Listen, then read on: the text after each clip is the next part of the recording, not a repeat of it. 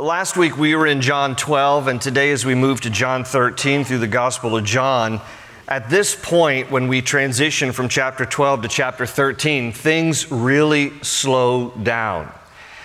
In fact, for you note takers, while chapters 1 through 12 of John cover 3 full years of Jesus' public ministry, the next 7 chapters, 13 through 19, cover just 24 to 36 hours. So it really slows down now. And in particular, chapters 13 to 17 are known as the Upper Room Discourse. This is when Jesus has a private conversation with his disciples in the upper room as he shares this last Passover meal with them before he is crucified. If you have a red letter edition of the Bible, which is basically a Bible that prints the words of Jesus in red, you might notice that chapters 13 to 17 are almost entirely in red, because these are almost all exclusively the words of Jesus in this private setting to his disciples. Now, this private setting is an upper room somewhere in Jerusalem that has been prepared specifically for Jesus to have his final Passover meal with his disciples before he is crucified. And although Jesus hand-selected 12 disciples, the word disciple basically means student or follower. So in that sense, even though Jesus hand-selected 12, everyone who sees Jesus as his or her personal Lord and Savior is in essence a disciple of Christ. And therefore, these private words that Jesus shares with his 12 are just as relevant for all of us today who call ourselves disciples or followers or students of Christ. Now, everything that Jesus says obviously is important, but there's something to be said about the final counsel of a dying man, because he's about to be crucified. He will rise again from the dead, but there's something particularly weighty about the final words of Jesus here in this private setting with his disciples. And so over the next several weeks, next week will be an exception because Garrett Beeler, our men's teacher, is going to be here. But over the next several weeks, I'm going to be taking themes from chapters 13 to 17, from these final words of Jesus before he's crucified, and we're going to look at these relevant themes for his followers, his disciples, still today. So when we leave chapter 12, we're leaving his public ministry. His public ministry is over. Into chapter 13 is his private ministry now with his disciples. And these are the words that we are now about to read that we should take to heart as followers of his. So chapter 13, I'm going to read first 17 verses, and we'll look at one theme today. So chapter 13, verse 1 says, "Now before the feast of the Passover, when Jesus knew that his hour had come, that he should depart from this world to the Father, having loved his own who were in the world, he loved them to the end. And supper being ended, the devil having already put it into the heart of Judas Iscariot, Simon's son, to betray him, Jesus, knowing that the Father had given all things into his hands, and that he had come from God and was going to God, rose from supper and laid aside his garments, took a towel and girded himself. After that, he poured water into a basin and began to wash the disciples' feet and to wipe them with the towel with which he was girded. And then he came to Simon Peter. And Peter said to him, "Lord, are you washing my feet?" And Jesus answered and said to him, "What I am doing you do not understand now, but you will know after this." In verse 8, Peter said to him, "You shall never wash my feet." And Jesus answered him, "If I do not wash you, you have no part with me." And Simon Peter said to him, "Lord, not my feet only, but also my hands and my head." And Jesus said to him, "He who is bathed needs only to wash his feet, but is completely clean. And you are clean, but not all of you." For he knew who would betray him. Therefore he said, "You are not all clean."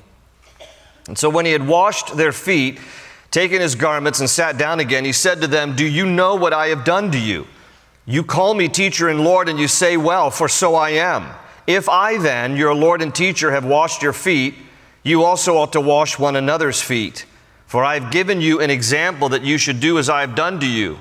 Most assuredly, I say to you, a servant is not greater than his master, nor is he who is sent greater than he who sent him. If you know these things, blessed are you if you do them. Let's pause there and pray.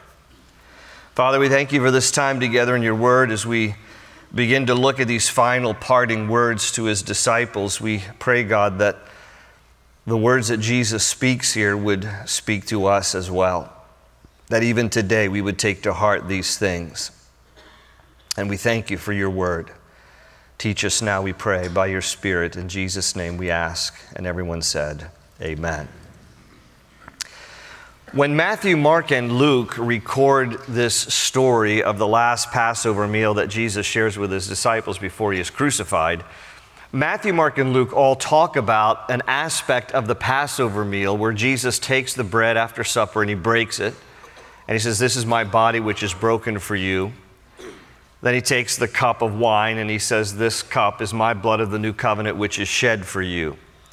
Matthew, Mark, and Luke all record that aspect of the Passover where Jesus took the bread and the cup and he symbolically applied them to his body that was about to be crucified and his blood that was about to be shed on the cross. That aspect of Passover is still preserved today in what we commonly call communion or the Lord's Supper. And so regularly, that's what we will do here at Cornerstone and what churches do around the world in remembrance of Jesus' sacrifice. So Matthew, Mark, and Luke talk about that aspect of the Passover meal, but John does not. John does not mention that aspect of what we call communion or the Lord's Supper. Instead, John focuses on some different things that Matthew, Mark, and Luke did not record as it relates to this last Passover meal, which, by the way, is the benefit and why we have 4 different Gospels, Matthew, Mark, Luke, and John. They all complement each other. They don't contradict each other, and it is all intended to help us with different perspectives and different angles of the same life and ministry of Jesus.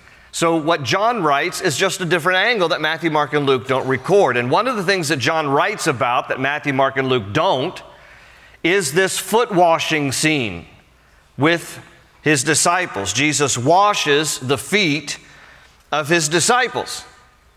Only John records this. Now, when Jesus said what he did in verses 14 and 15, you can glance again at the text. When Jesus said in verse 14, if I then, your Lord and teacher, have washed your feet, you also ought to wash one another's feet, for I have given you an example that you should do as I have done. When he said that, some have concluded that Jesus was establishing another ordinance or sacrament of the church, much like water baptism is an ordinance and communion or the Lord's Supper is an ordinance. And so a few within Christianity, not many, but a few within Christianity believe that Jesus is implementing yet a third ordinance or sacrament, and that is that foot washing should be a regular part of worship services. If you go to a Church of the Brethren, foot washing is part of their regular worship services. Certain sects within Baptists practice foot washing as a regular part of their worship services. So, if you ever visit one of those churches, you better have a pedicure before you go, because you don't want to be showing your stinking feet, because that's a regular part of the worship service. Now, you might be happy to know that most Protestant churches, ours included, do not believe that Jesus was actually implementing another ordinance of the church and suggesting to us that we should practice regular foot washing. So you can relax, all those of you with fungus toenails and hammered toes, you can relax. No judgment here, no haters. All right, your secret is hidden with us. We're not fungophobic. We are not hammer haters, okay? So you can take your hammer toes and your fungus nails and keep them covered. We don't need to see them. Why is it that we don't believe that this is an added ordinance of the church? And the answer is because unlike water baptism and communion, which the New Testament church practiced regularly as part of the worship services, there's not another reference in the New Testament to the early church practicing foot washing as a regular part of worship services. So that's the reason we don't. With respect to those who believe otherwise, that's fine, but The reason we don't is because there's not another example in the New Testament of this being incorporated in worship services. That said, what then does Jesus mean in verses 14 and 15 when he says, I want you to follow my example? I want you to do this. See what I'm doing and follow my example. And so what Jesus is saying to us in terms of what the example is we should follow, for those of you taking notes, is that we should serve one another in humility. That's what he's saying here. In verse 15, I have given you an example that you should do as I have done. What he means is I want you to serve. I want you to serve one another in humility. This is an example to us that he was setting of a humble servant of others. So it tells us here that the Passover meal ended. Jesus gets up from the dinner table, takes off his outer garment, girds himself, wraps around his waist a towel, and then he takes a basin, it says, and he fills the basin with water, and he goes around to his disciples one by one, and he washes their feet, and he dries off their feet with the towel that he had girded himself with. Now, in those days, anyone who girded himself with a towel and washed people's feet was either an indentured servant, and there were many indentured servants in the day. These were Jews who were indentured servant to each other because that was often a way that they would pay off debt. If you owed somebody something, I would be your indentured servant until the debt's paid off. He was either acting like an indentured servant, or the only other person who girded himself with a towel and washed people's feet was a Gentile slave. So take your pick. He's either acting like a Jewish bondservant or a Gentile slave. Either one is a picture of humility. He's going to serve these men that he has ministered with for the last 3.5 years by washing their feet. So Jesus takes on this posture of a bondservant or a slave. And what he does teaches us several things about serving one another in humility. I'm going to share 4 with you from this passage. The first is, serving others is never beneath you. This is the example he wants us to follow. One of the things he's showing us by way of example is serving others is never beneath you. I don't care how important you are. I don't care how wealthy you are or how famous you are. Serving others is never beneath you. Think about what Jesus did here. Recognize who he is and what he did. This is the Son of God. This is God in flesh. And he stooped down to wash the feet of dirty sinners.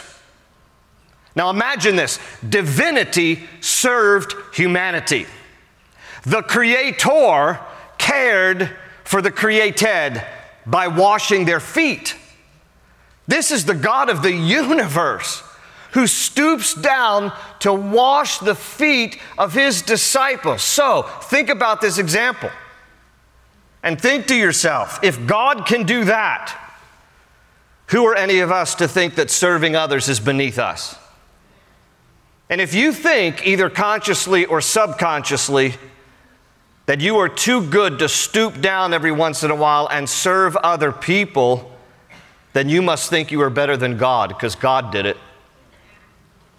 God in flesh served humanity by washing their feet. Now, if I had a bad example of this, I'd be discreet and I wouldn't share the name, but I actually have a good example of this, of someone serving, and I'm going to share the name. He doesn't attend here anymore. He and his wife, Lindsay, have moved to Texas. But I'm referring to Alfred Morris. Alfred Morris used to attend our church here for the years that he played for. At the time, they were called the Washington Redskins, okay? He was a starting running back in 2014 and 15. And other players on the team would say to me, you got to know this about Alfred. What? Because Alfred won't tell you. What? After every game, Alfred would go around the locker room and pick up all the wet, dirty towels of all the players and throw them in the hamper. Wouldn't say anything, just walk around and pick up all the dirty towels of everybody. It was just doing something by way of his convictions as a follower of Jesus, A reporter picked up on it. A reporter noticed it too and wrote about it. And so I asked Alfred, I knew that he loved the Lord, and I just said, why did you do this? Like, I wanted to hear his answer. Why did you do this? I heard you did this. And he was very humble, just kind of put his head down, and he said, well, first, I was just doing the way I was raised. And second of all, he has great parents. And second of all, he said, I just was trying to serve like Jesus would. And he didn't say to himself, I've made it into the NFL. I'm the starting running back of an NFL team. Picking up towels is beneath me. No, this is a guy who just was like, I just want to live out my life for Jesus, and I'm just going to serve. And that's the way that he wanted to serve. Because it doesn't matter who we are. What matters is that we serve others with humility like Jesus. Ask yourself, what are the simple ways that you can love and serve others in humility like Jesus? Number 2, here's an important point. Serving others is never about who they are. It's about who Christ is and how he wants us to follow his example. Let me show you something from this story that may not be all that obvious. It tells us here that Jesus girds himself with a towel, takes a bowl, fills it with water, and then one by one goes around and washes the feet of his disciples. You will notice if you jump ahead in the same chapter that it's not until verse 30 of chapter 13, verse 30, when Jesus calls out Judas Iscariot, and then Judas Iscariot leaves the room. That's not till verse 30, which means what? That Judas was there when Jesus was washing all his disciples' feet. Now let that sink into you. Jesus knows that Judas is about to betray him. In fact, in the chapter that we did read, it talks about how the devil had already prompted Judas to do this. It was already in the heart of Judas to betray Jesus. This wasn't a new idea when he left the room. He was already planning on doing it. And Jesus comes to Judas like he does the other 11 and looks him in the eyes with tenderness and washes the feet of his betrayer. This is very challenging because when we serve people, it's not about who they are. It's about what God wants us to do in his example of Christ. Now I want you to think for a moment. Who has betrayed you? Who has deceived you? Who has wronged you or lied about you or gossiped about you? Serve them. Now why? Why would Jesus do this? You know, in the providential timing of things, God could have arranged it such that Jesus calls Judas out first at the beginning of the meal. That's what I would have done. I've been like, one of you is about to betray me, so why don't you just leave now so we can enjoy our dinner, okay? But that's not what Jesus did. He has the Passover meal. Now, it does appear when you look at Matthew, Mark, Luke, and the inference in where John is in the story, that Judas does leave before communion, before the Lord's Supper. But he's there for the whole dinner, and he's there for the foot washing. God in his providence arranged it so that Jesus would wash the feet of his betrayer. And for what reason? Instead of just dismissing him early. Here's the reason. Because Christ wants to set the example of how you treat people who have mistreated you so that anger and bitterness and resentment does not set into your heart. That's the reason he did it. You see, when people wrong us, betray us, deceive us, it's easy for our hearts to become bitter, resentful, angry. And now we're captive to that. Now those things dominate us. So you know how you break it? You serve those who wrong you. You bless those who persecute you so that you can be freed from any kind of resentment, anger, or bitterness. I have an example of this. There was a pastor friend of mine years ago who, with his church, bought 75 acres of land from a farmer on which to expand their church. He's telling me the story. He was a good old boy from South Carolina, and this is what he said to me. He goes, Gary, I'm a good old boy from South Carolina. Your word is your bond. And he said, so I had this deal with this farmer. He agreed to sell it to me. I shook his hand, and I've done a lot of deals on a handshake. That's just the way I've grown up. That's the way I live. And the farmer said to me, I agree, shook my hand, just get a contract to me by the end of the week. He said, great. So my pastor friend's telling me this story, and what he tells me is that he told another pastor about this deal. That other pastor went behind his back, went to the farmer, and bought the land out from underneath him. Well, shame on the farmer that he wasn't a man of his word. But my pastor friend said to me, Gary, I was all bitter, I was all angry that this other pastor went and bought this out from underneath me. I said, what'd you do? He said, this is what I did. He said, I called up this other pastor, and I'll just make up his name, Bob. He said, I called up Bob. I said, Bob, meet me for breakfast if you don't mind at this local restaurant. He said, I got there early. Bob saw my car. He pulled up right next to me. He said, I rolled down my window. I said, Bob, I don't really have any intentions of eating with you in the restaurant, but I would like to have a word with you. Could you come and sit in my car? So he came over, sat in his car. He said to him, you know, what you did was wrong, but I just want you to know, no hard feelings. And this pastor friend of mine reached in his coat jacket, in his pocket, and pulled out a check from his church to the other pastor's church to help with the building fund. It was $10,000. And he gave it to him. I said to my pastor friend, did he take the money? He says, of course he did. He was a snake.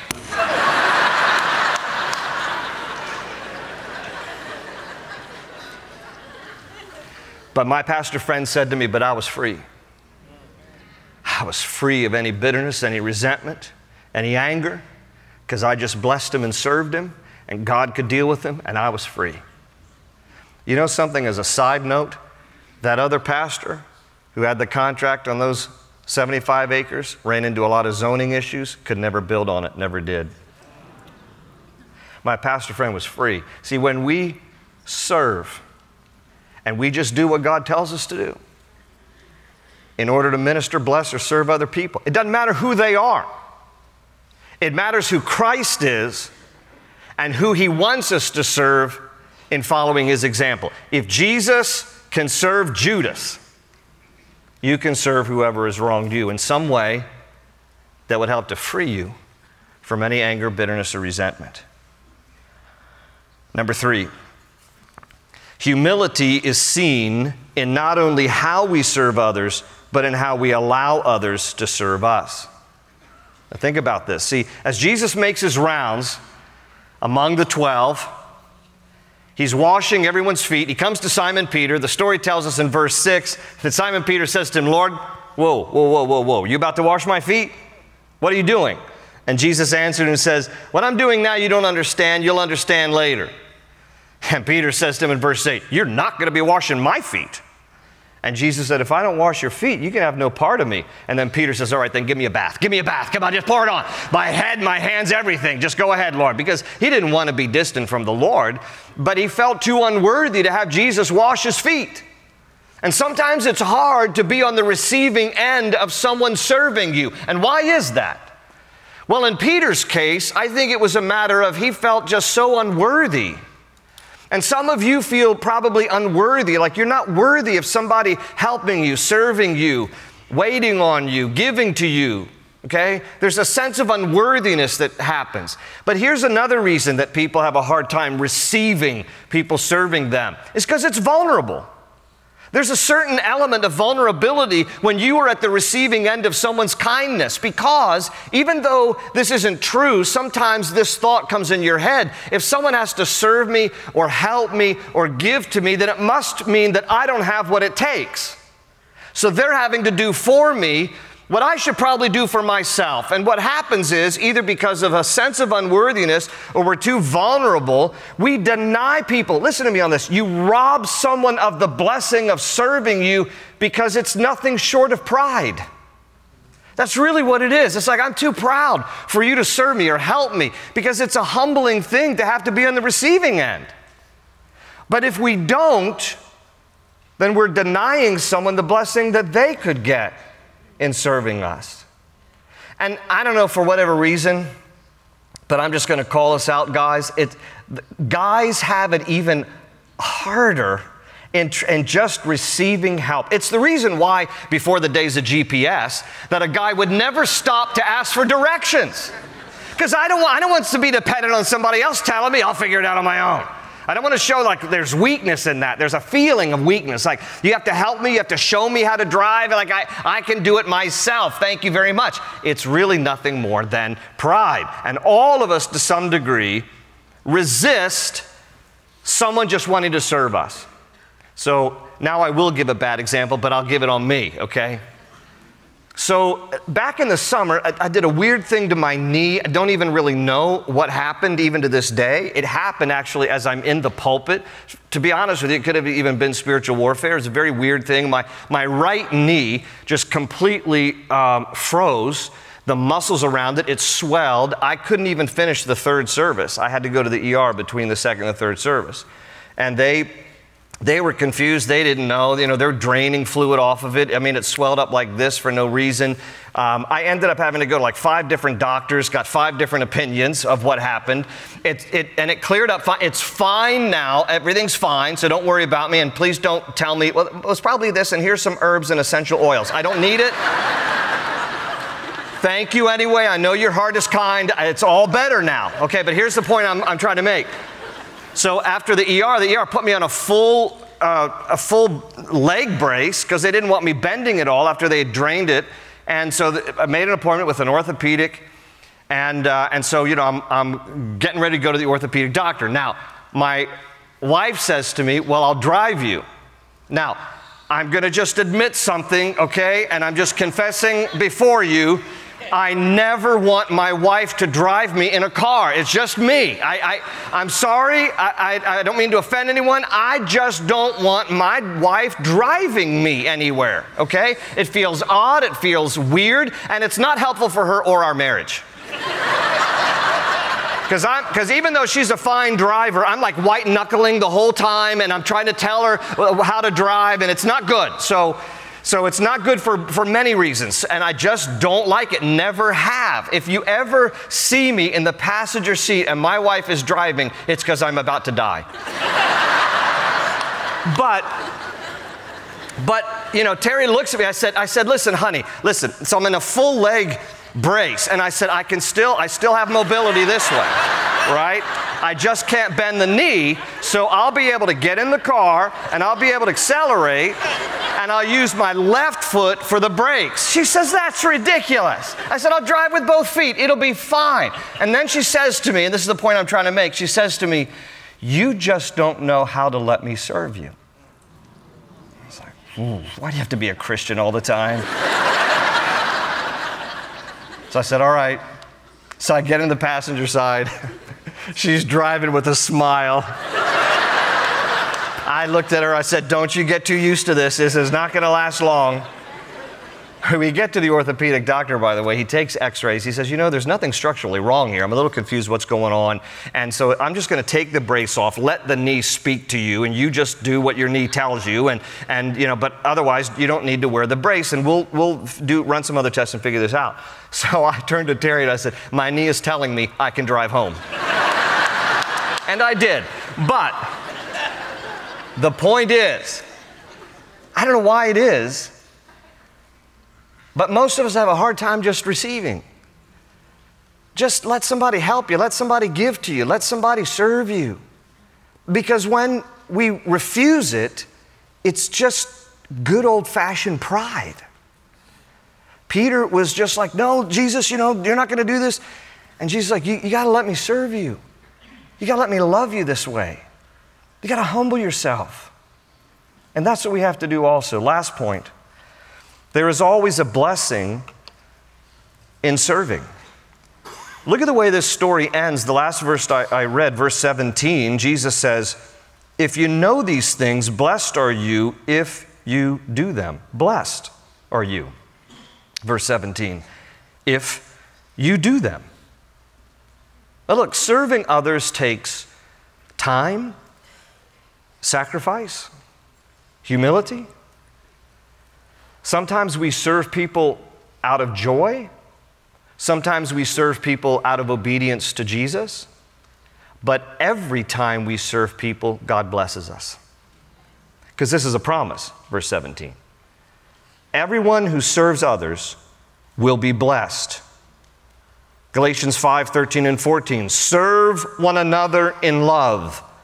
The entire law is summed up in a single command, love your neighbor as yourself.